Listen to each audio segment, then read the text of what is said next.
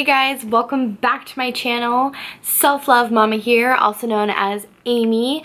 I want to say thank you guys so much for 300 subscribers. I am so happy and blessed to have you guys a part of the Self-Love Mama tribe. So I thought to kind of like celebrate and do like a fun video, I wanted to do my very first Q&A for you guys, and we do have some questions. I did post a video yesterday, just a quick video. I will be taking that video later down today. In the future, when I do more Q&As, I will just be making the post on my Instagram or on my Facebook, so please make sure that you are following me on there so you can be a part of future Q&As. So first I'm gonna go to my Instagram, and we definitely got a couple questions on there. So the first question is from lavitati_shy, and I actually went to elementary school with this girl. She is seriously such a sweetheart. Thank you so much for asking a question on here, Cheyenne, and I'm so sorry if I butchered your username. But her question is, before coming so positive, at what age did you feel the most unconfident and why? I love this question because I feel like with the self-love industry, the self-development industry, you just see a lot of people just putting out positivity out there, but not a whole lot of people. It's very rare. There's definitely some amazing, you know, influencers out there that are actually digging deep and showing you the real and raw and just being honest on when they don't feel good, or, you know, the realness of loving yourself and how much of a struggle it is. So to go back to the question, at what age did I feel most unconfident? I would say high school was definitely when I felt by far the most unconfident. And so I would say around like when I was like, I would say the age between 15 to like 17, in between there. And I think it's just because I was so uncomfortable with my body. I was constantly comparing myself to others, so it always felt like I had this image that I had to, you know, be pretty, have my hair done every day, and have my makeup done, and, you know, wear certain clothes. And that was definitely when I felt most unconfident, and when I was really hard on myself when it came to my body image. And I'm so glad though that I went through that, because it's actually made me realize how freaking amazing that I am, and that how beautiful that I am. And it's also just kind of really opened my eyes on, like, it kind of like makes you think like, man, I wish I didn't spend so much time like being so concerned about what I look like, or comparing myself to other girls, or trying to, you know, have myself did up every day. Like, I wish I didn't focus so much time on that, and focusing so much on being unconfident and just enjoying that time of my life, like in high school. Like, you know, you're young, you're growing, you're in those awkward stages. Like, how many of us have those awkward stages? Am I right? But so that's kind of, yeah, when I felt most unconfident was when I was between like 15 and 16 in high school, when I was struggling.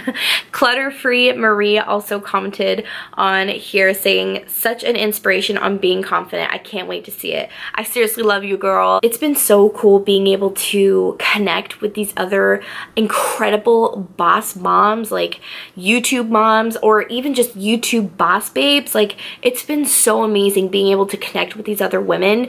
And so I love you, girl. You're seriously amazing. Thank you so much. And Tonya, she says, you're so lovely inside and out. Thank you so much, girl. You are always posting such amazing positivity and such sweet, kind words onto my Instagram, girl. I love you. And so the next question, I have Marcy Roney. That's the picture that she's talking about. So she said, I love your shirt. What would your advice be on getting out of a rut / back in the swing of things / just plain getting your shit together? I love this question, and thank you so much. That is definitely one of my favorite shirts. I actually got that from JCPenney's for like $7. Like, holla. So my advice on getting out of a rut and just kind of getting back into the swing of things is going back to your priorities. Like, kind of just center yourself. So let's say you've been in a rut for maybe a couple weeks, couple months. I mean, we've all been there, and you feel like you're finally like getting back into the hang of things. My suggestion would be to sit down and write down your priorities. Get back to your goals. Figure out what it is that you're wanting to accomplish. Whether that's personal goals or career goals or creativity goals. There's so many different ways that you can kind of hop back in, but to make sure that you don't get yourself back into that rut, I would really just focus on centering yourself on what your priorities are. Because a lot of the times I find myself personally, when I get put in a rut, it's usually when I'm feeling overwhelmed or stressed out, or I end up getting like depressed, and it all just kind of like, or anxiety, and then it just kind of like jumbles in a ball and just totally just creates this entire really bad cycle from there. But I notice when I get that way, it's when I need to figure out my priorities, because I ended up focusing on my time on something that is not serving me, or I'm putting all my energy into something that's not making me feel good. And so just kind of going back from square one and figuring out what it is that truly makes you feel good and truly makes you happy.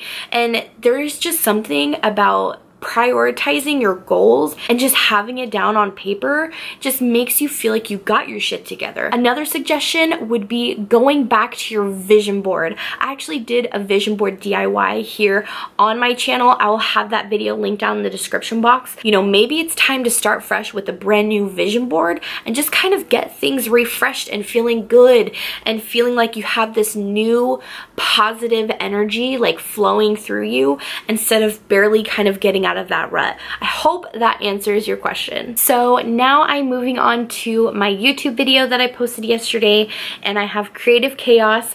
Ashley, she's amazing. She commented a couple of questions on here that I'm so excited to be answering. So her first question is, what is your favorite thing about each of your kids? I love this question. This is a very good question. But so I know we have some new subscribers on here. So I am actually a mom of twins. I have a boy and a girl, and it's Clayton and Olivia.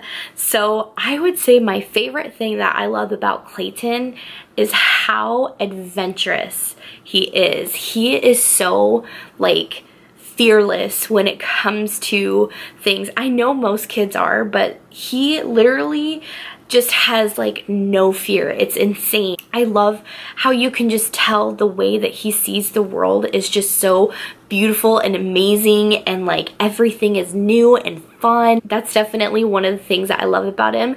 And then of course another thing that I love is his sensitive side. Like, he definitely is a mama's boy at times when he wants to be. He's definitely a daddy's boy, but when he's a mama's boy, he is so sensitive, and I love that side of him for sure. Now with Olivia, I love her independence. She is extremely independent and very strong-willed, which can also be like challenging at times, but I'm honestly so thankful that she has that side of her, because I know that that's really going to benefit her in her future. But that's one of my favorite things that I love about her, is how she just has this fire in her, and she's so determined, and she's so strong. Like her personality, you can just tell she carries a lot of strength in her, and that's one of my favorite things about her. Her second question is, what is the biggest challenge in being a mom? Oh man, that's a really tough question.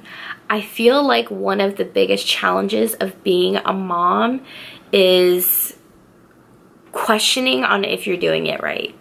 I feel like that's definitely been a big challenge for me, is just being able to confidently kind of own myself as a mother, if that makes sense, and just not like questioning myself on like, well, is this what's best? Like, am I doing this right? Like, or should I be doing it a different way? Well, this mom friend does it this way, and this mom friend does it this way, and my sister does it this way, and my mom did it this way.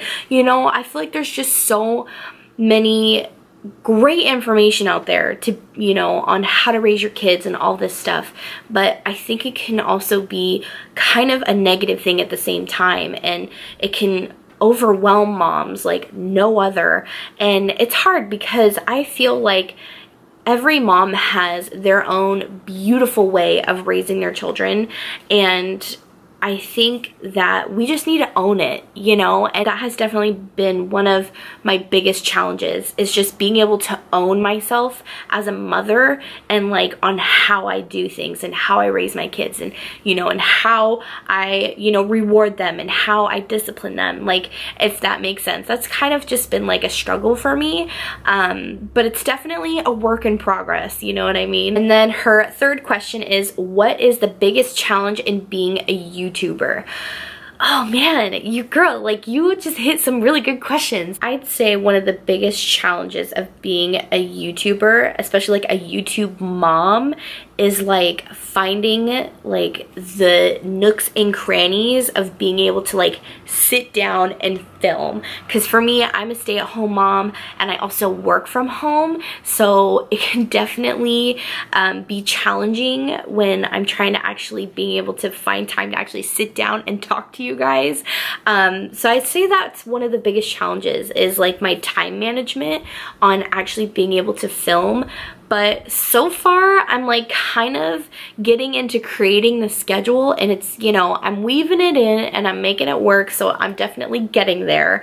But that's definitely been a big challenge for me, is just kind of being able to really pick the right time to actually film when I'm not vlogging. I feel like vlogging is very easy because I can just pick up the camera and, you know, my house is a mess and it doesn't matter and whatever, you know, because it's real life. But when it comes to having these sit-down videos, it can be a little bit challenging and tricky because I also want to make sure I have good lighting, so it's during the day, because I don't have any lighting equipment. I like to use a natural light, and so I really have to make sure that I make time, whether, you know, when my husband's home or it's during the kids' nap, you know, just finding the time during the day to actually sit down and film a video. So I would say that's kind of a bigger challenge for me when it comes to being a YouTuber. And then her last question is, if you could, the 10 years ago version of yourself, one piece of advice, what would it be? This is so funny. I love that you put this, because the first question was when I was most, you know, unconfident, was, you know, when I was, you know, between the age of 15 and 17. I'm 25, so 10 years ago, if I could talk to my 15-year-old self, I would just tell her that she is beautiful and she is worthy. She is fully capable of being able to accomplish whatever it is that she wants to do with her life, and that it doesn't mean that she has to go down the typical road that everyone else is going down, as far as college and the typical, you know, career-wise, if that makes sense. But that would be kind of the advice that I would give my 15-year-old self, is just, you know, that you're amazing and you're worth it and you can do anything, and that it doesn't matter what anyone else thinks. All that matters is what makes you feel good and what makes you happy. I just realized that you put one piece of advice. That was kind of like multiple, but yeah, that works. So that is going to be the end of this Q&A. Don't forget to subscribe. I love watching this amazing Self-Love Mama tribe, this Self-Love Mama family grow and blossom. It's been so amazing. So don't forget to subscribe and be a part of the family. Also give this video a thumbs up if you guys want to see another Q&A, or if you guys even want to see a Q&A with me and my hubby. If you guys want some marriage questions, I would love to do a Q&A like that as well. Comment down below, let me know if you guys would be interested in that, and I would be happy to put that together for you guys. But with that being said, I hope you guys have an incredible day. I hope you enjoyed this video, and I'll see you guys soon. Bye.